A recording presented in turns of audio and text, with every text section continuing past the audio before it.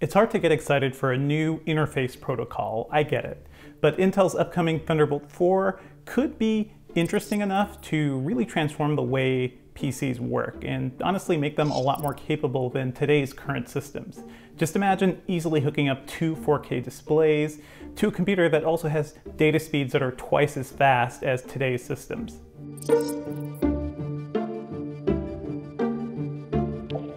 Surely that's enough to muster a bit of enthusiasm. From the beginning, Intel's Thunderbolt standard has been a way for the chipmaker to offer blazing fast ports that are much faster than USB. It was originally known as LightPeak, and it was co-developed with Apple. In fact, you'll probably remember the first Thunderbolt ports showed up in the MacBook Pros around 2011 and 2012.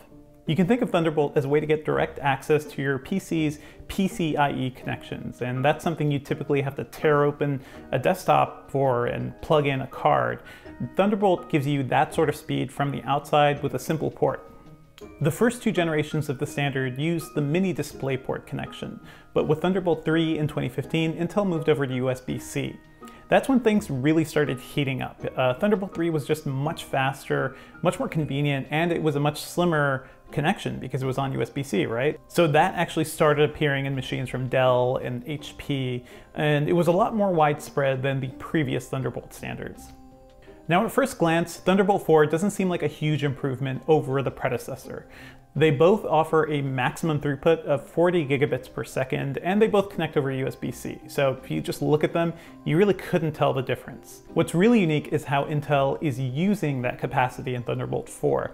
Intel is mandating stronger minimum requirements for Thunderbolt 4. So you can be sure that every Thunderbolt 4 system is going to be able to connect to two 4K displays or a single 8K screen. And this is where it gets a little confusing. It's not as if Thunderbolt 3 machines couldn't do that, but there was no guarantee. So maybe you might find a high-end Thunderbolt system that handled 4K displays fine. Sometimes it may just connect to one, and sometimes it may be slower than you'd like when it comes to refresh rate. Storage speeds are also getting doubled from 16 gigabits per second to 32 gigabits per second. And that's going to be a big deal when it comes to disk drives and, anybody working with large files like videographers or audio editors. That means it's just going to be that much more easy for them to move over very large files. And for many people, that could be a godsend.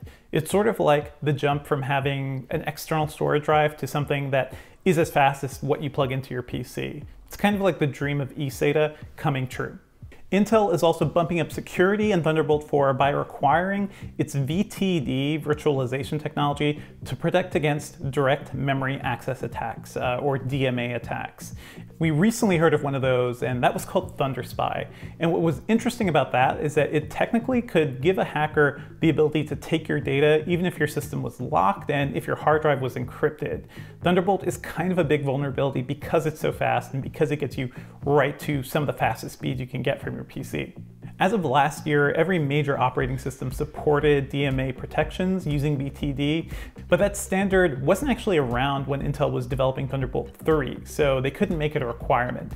It was basically just a strong suggestion. Now you can rest assured that every Thunderbolt 4 system is going to have at least stronger security. So what does this all really mean for you? If you're just using your PC to browse the web or just not really pushing it too much, you probably really won't notice a difference. But it's going to be a bigger deal for people who really stress their system. So yeah, again, if you're pushing very large files or if you're regularly needing to connect your laptop to more than one 4K display, Thunderbolt 4 could basically make ultra portables a lot stronger as desktop replacement devices. The sort of things that you could still take anywhere, but when you bring it home, they're just as capable as maybe some other desktops. Intel's debuting the technology alongside its upcoming Tigerlike chips this fall, and we're expecting those to be pretty powerful too. So it's going to be kind of a double whammy of power and better throughput in PCs we're seeing this fall. You can also look forward to some other niceties in Thunderbolt 4. For example, Intel is requiring that at least one port can charge your PC, and you'll also be able to wake up your PC using Thunderbolt 4 whenever you plug it into a dock. And that's kind of a simple thing, but just imagine putting your PC down, you're tired, you don't really want to fish around for your power button or anything. Once you plug it in and maybe hit a key, it'll just kind of pop up. And those docks, by the way, will finally be able to support up to 4 Thunderbolt ports, which means it's going to be much easier to connect plenty of accessories to even a very simple, thin laptop. Thunderbolt 4 also supports the upcoming USB 4 standard, which, confusingly enough, also brings in a lot of the technology from Thunderbolt 3. And Intel isn't really doing a good job of helping to allay this confusion. Basically, all these ports are going to be using USB-C. They're going to look very similar, and you're going to have to look very closely for branding to determine what your PC actually has. Intel tells us you'll still see the familiar lightning bolt icon next to Thunderbolt-capable USB-C ports, but it's not going to be easy to tell which are actually Thunderbolt 3 or Thunderbolt 4. That labeling won't be on many PCs, so you'll have to look inside your system settings for that. It's honestly a shame after developing such an intriguing new protocol, Intel may end up stumbling a bit when it comes to communication. I still know plenty of techies who can't quite find their Thunderbolt ports on their PCs, and the added confusion of determining Thunderbolt 3 and Thunderbolt 4, it's gonna cause a lot of headaches for a lot of people. Still, there's a lot to look forward to, especially if you push your PC pretty hard.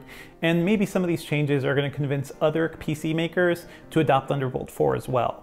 Microsoft famously has avoided Thunderbolt in favor of its own proprietary connection. I'm hoping to see a Surface tablet eventually that'll have Thunderbolt that's still thin and light and that can connect to an external GPU port and really give me the best of both worlds when it comes to lightness and portability and extreme power when I'm sitting at home. Stay tuned to Engadget.com for more news about Thunderbolt 4 and all of Intel's upcoming products, and of course, we'll be reviewing all these PCs as well. If you dug this video, be sure to like and subscribe.